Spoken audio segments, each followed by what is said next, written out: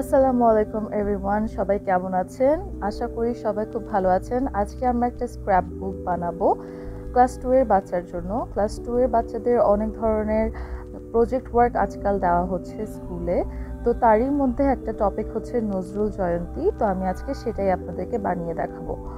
So first of all আমি নজরুল জয়ন্তীর একটা picture print করে নিয়েছি নর্মাল পেপারে, A4 সাইজ পেপারে, অ্যান্ড দেন ওটা কাট করে এখানে গ্লু দিয়ে লাগিয়ে নিয়েছি।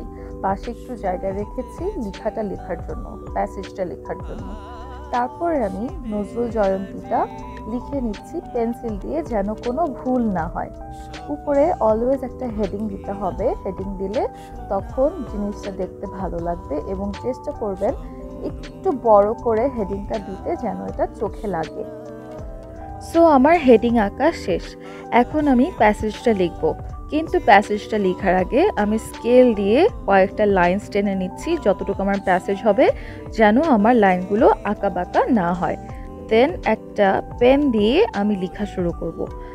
এই প্যাসেজগুলো আপনারা আপনাদের টেক্সট বুকে দেখতে পারেন, আবার গুগলেও সার্চ করে দেখতে পারেন। মেক শিওর যে আপনাদের প্যাসেজটা 10 থেকে 12 বা 15 লাইনের হয়ে থাকে। সো শুরু করছি প্যাসেজটা।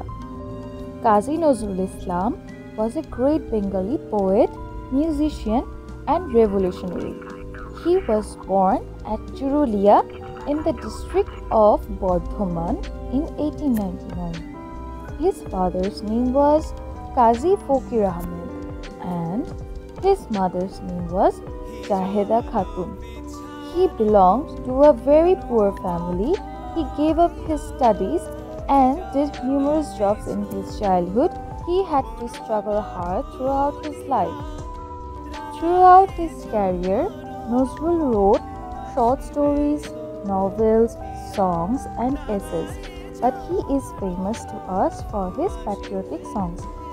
He inspired thousands of people to fight against the British rule.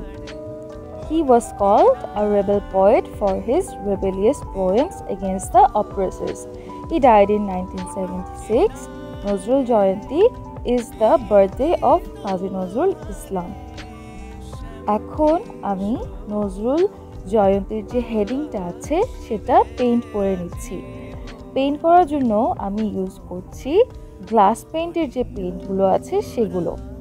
আমি চাইলে পেন্সিল কালার, সাইন পেন বা ওয়াটার কালারও ইউজ করতে পারতাম, কিন্তু আমি এই কালারটা ইউজ করেছি একটা এক্সপেরিমেন্ট করার জন্য, যে করলে কেমন দেখায়। অ্যান্ড আপনারা দেখতেই পাচ্ছেন যে এটা কতটা সুন্দর আর ভাইব্রেন্ট দেখাচ্ছে।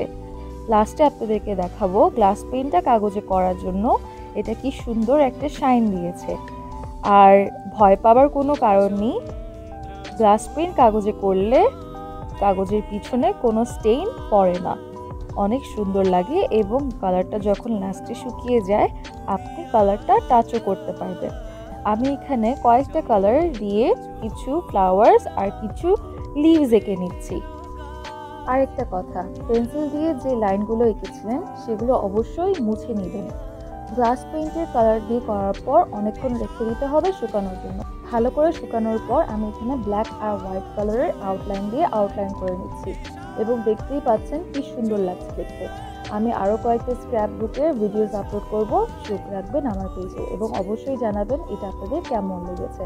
Thank you so much for watching my video. Please like, comment and subscribe to my channel. আল্লাহ হাফেজ, দেখা হবে আরেকটা ভিডিওতে অফ আজকে কি আঁকবো বাই সুহা।